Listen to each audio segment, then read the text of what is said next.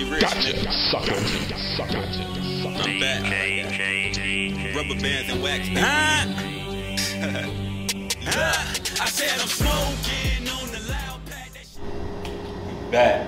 It's your boy Thomas Breeder, and right now I got what I like to call the new era, right? I ain't even gonna say all that, but I'm gonna let her introduce herself, and I'm gonna let her tell y'all where she from. What's up, y'all? It's Kelly Santiago. I'm from Norfolk, Virginia, Southside, to be specific. Goddamn, tuned in with the hardest. That's it, period. No more further introduction. Let's say, you say Southside. Where at in Southside? Oakleaf. Oakleaf? Yeah. Alright. We definitely not giving up no ages or none of that, right? But let's start from the beginning, because what I like to do, right, I like to start from the beginning. Right. And I like people to understand and know who they're talking to. So, you say you're from Oakleaf. Any siblings growing up? Yeah, I got a brother on my mama's side and two sisters on my daddy's side. Okay, two sisters on your daddy's side, one on your mom's side? One brother on my mom's side, yeah. Okay. So are you the oldest, the youngest, the middle? I'm the oldest on my mom's side, and I'm the middle on my dad's side. Okay, so how was it growing up? I feel like I had the best childhood. Like, anything you could ride outside, the bike, the motorcycle, the rip stick, the pogo stick, any of that, I could do all of that. Like, I had the best childhood. I played outside like normal kids should be doing these days. Okay. What schools did you go to? I went to ECC for pre-K 3 and 4, and I went to Campus Stella for my whole elementary career, and I went to Lake Taylor Middle School for my whole middle school career, and I went to Booker T for high school. Alright. Shout out Booker T. So, growing up, you said you had it all in your eyes, right? Right. But now that you're older, I like to ask people this question right here. Now that you're older, looking back on your life, right, or your childhood, like should I say, do you think it was a struggle, or was it like something that was considered normal growing up in the so-called environment that you was in? It was normal because I wasn't going through nothing no different than anybody else I was around. So I guess it was considered normal, but looking back at it now, at this age, it was a struggle, even though I was living my best life. And the reason I asked that is because it's like the flip side. Well, if it wasn't a struggle, would you want to do it now? Would you want to live under those conditions now? Would you see yourself like, shit, I'd rather be like that now? Right now, at this age? No. Okay. But I don't regret coming up. Facts. Because it made me the person that I am today. Facts. So you said you got older and younger siblings, so you like in the middle. Can I say that? Yeah. So your older siblings, what was some of the things that they was doing? My sister really, I only got one older sibling. Okay. And she really just always was an entrepreneur. She always had her own business going on, whether it was lashes, lip gloss, hair, doing hair. She always had something of her own going on. So it always made me want to go get my own instead of going the traditional 9-to-5 route. That's perfect, because that was I was going to ask you.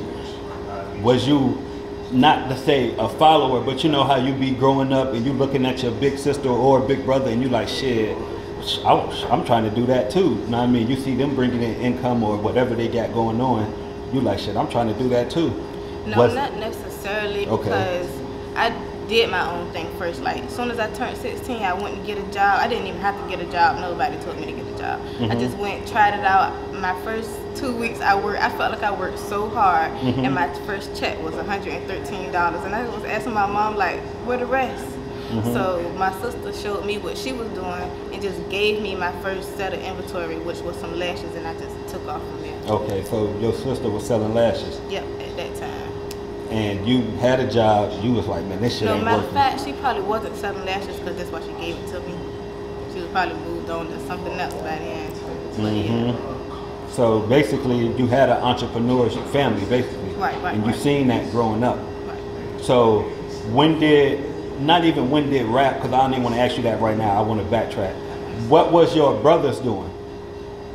My brother is only 12 years old. He looking at me, trying to do everything so you I'm was doing. the older sister. Right. So what was you doing to mentor him or to make sure he was doing, what he needed to do? Oh, I was an honor roll student all the way through. Like, I got accepted to plenty of universities. I just chose to do my own thing. Like, I set a great example for him to follow.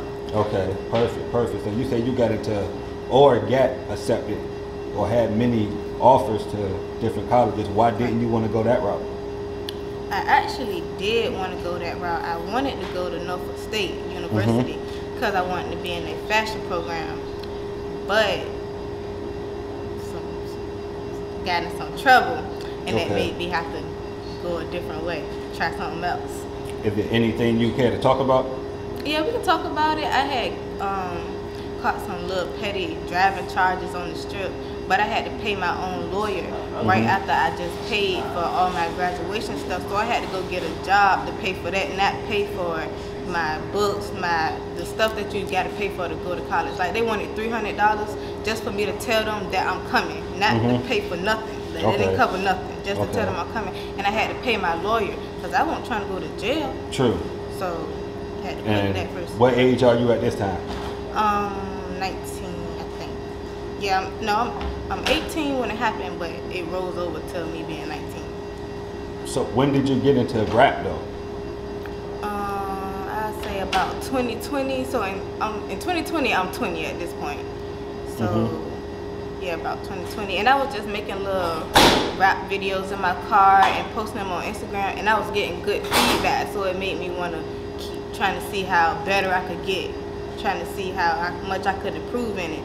And each song, I liked it more and more, so it made me want to keep going. Even still to this day, I try to make a better song than I made the last one. So, all the way from 2020, you say you 20 now? No, I was 20 then. You was 2020. I mean, you was that was crazy. You was 20 in 2020. Right. So what is 2022? You're 22. Not to say that. Nah, I'm gonna be 22 next month. Yeah. Okay. So basically, from I'm gonna say 16 to 20, 16 to 20, you wasn't rapping. No. So what was you doing then? Rapping. What was you doing? What shifted your focus to say, let me try rap?